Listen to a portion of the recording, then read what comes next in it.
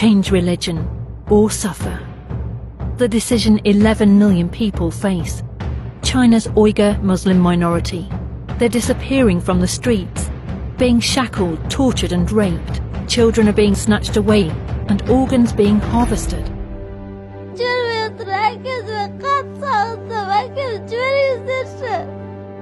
Religious items are being considered extremist and are being banned.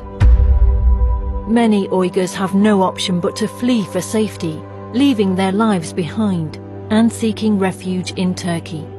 Without food, homes or income, there are currently 50,000 Uyghurs living in Turkey. Forbidden to be Muslim. 3, 2, 1. What's it going to be? Protect the Uyghur. Demand action. Let's turn the internet blue.